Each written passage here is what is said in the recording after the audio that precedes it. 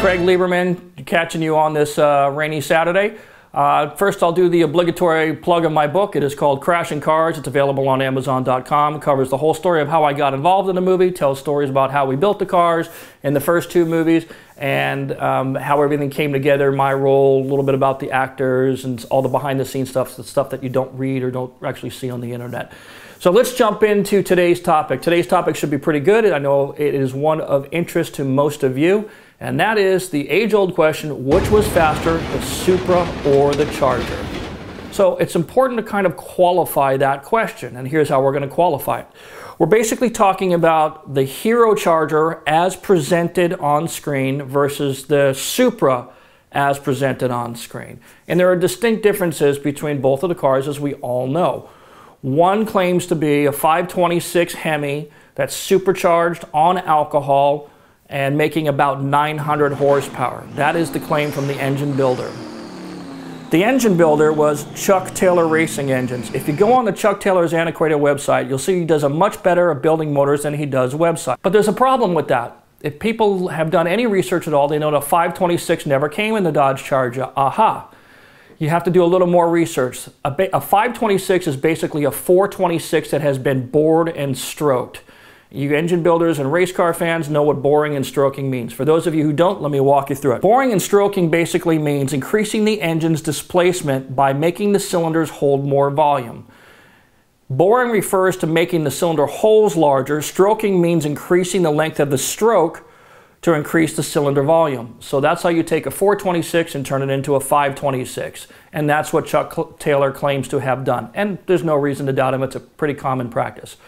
When using alcohol in a supercharger, he claims that the motor made 900 horsepower. Since Chuck is a legitimate expert in the field, we have no reason to doubt him at his word. Aha! But there's another problem. That actual motor that you saw in pictures and that static shot where Dom is in the garage with Paul, with Brian, you'll notice that it actually has a fan belt going around the superchargers. Superchargers have fan belts, right? They have a belt that goes around. It's the drive mechanism.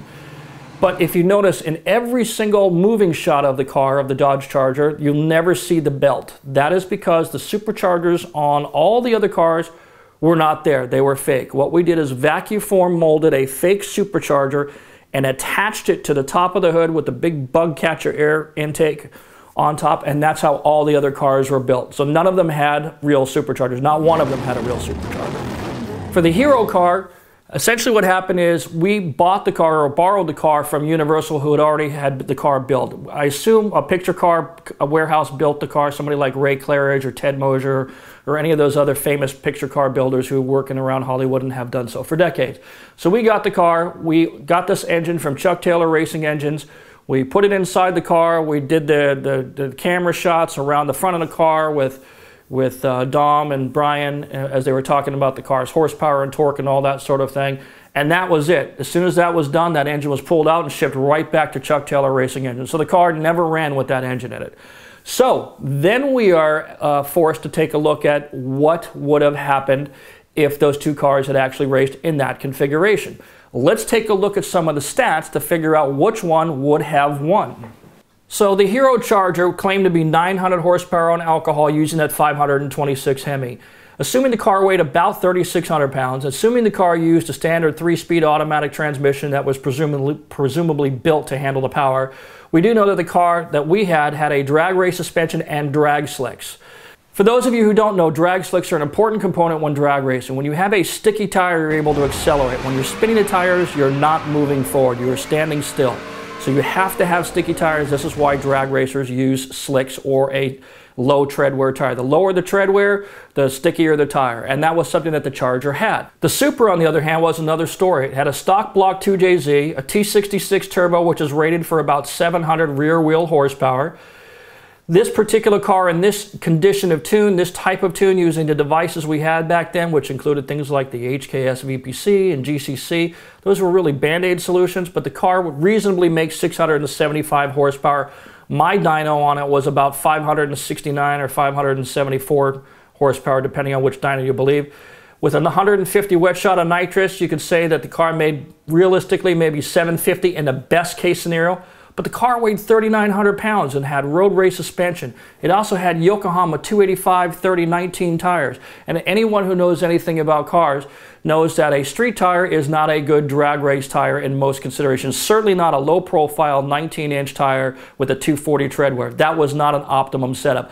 Yet that's the way the car was equipped in that scene. So what would have happened? If you go online, you can look up an ET calculator, a lapse time calculator. You can plug in the data and get a reasonable estimation of what your car would run. They're not 100% accurate, but they're pretty darn close. So let's take a look at those stats. Assuming the Hero Charger weighed 3,600 pounds and made 900 horsepower, its estimated ET would have been somewhere in the range of 9.22 seconds at 144 miles per hour. And that's not outlandish. That's a very reasonable expectation. We'll bump it down and say, well, maybe the guy's not a great driver, but forget all that. In an ideal scenario, the car is still a mid-9-second car at 140 miles an hour. Let's take a look, conversely, at the Supra. The Supra weighed 3,950 pounds, had the full roll cage and an audio-video system. It had heavy street seats and all that other stuff, while the Charger, of course, was stripped out. Nevertheless, it weighed 3,950. Best case scenario, it made 675 without nitrous and 800 with nitrous. Plug that into an ET calculator, you come up with 9.7 at 137 miles an hour. Case closed. Supra loses. End of story. That's probably not what you wanted to hear, but it gets even worse. The fact of the matter is, back in that time, in the early 2000s, Supra tuners like Ryan Woon and other experts who had T66s on their Supras were not getting anywhere near that time. They were running about 1060s at 136 miles an hour. In fact, if you do a YouTube search for Ryan Woon T66 Supra, you'll find a video of that actual run. So it just wasn't a good matchup. A car on street tires like my Supra would not really be able to run with that Charger in any scenario. Even with slicks, it would have been a tough race without proper tuning and bigger fuel system in a big way. You'd have to have bigger pumps, bigger injectors, and standalone system, and it'd be a closer race.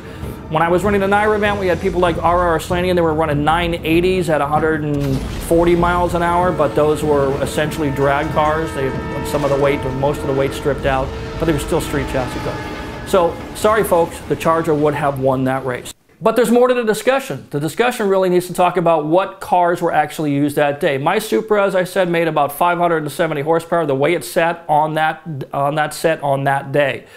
The Chargers that we used, we had a total of 5 Chargers, and they all used different V8s. Some of them used 318. I think a couple had the 383s.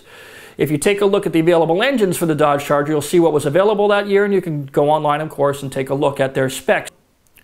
Available V8 engines for the 69 Charger included several options. The 318 2-barrel, the 383 2-barrel, a 383 with the 4-barrel, a 426 with 2 4-barrels, a 440 with a single 4-barrel, and a 440 with 3 2-barrel carburetors.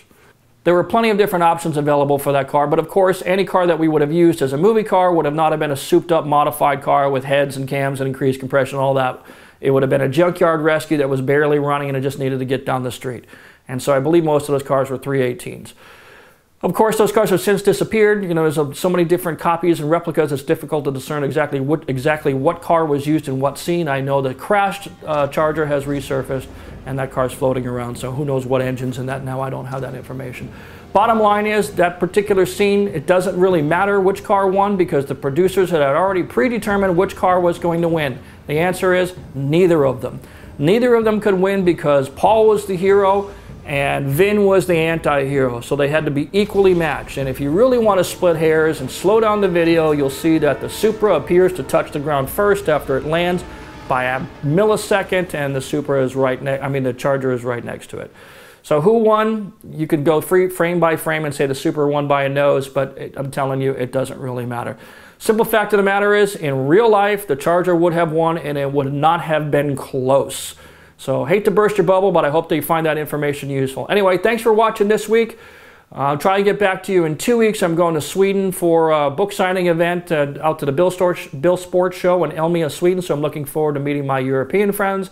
Hope to see you all again in a couple of weeks. Thanks for tuning in. Don't forget to follow me on Instagram, and don't forget to buy the book. Thanks so much, everybody. Have a great week.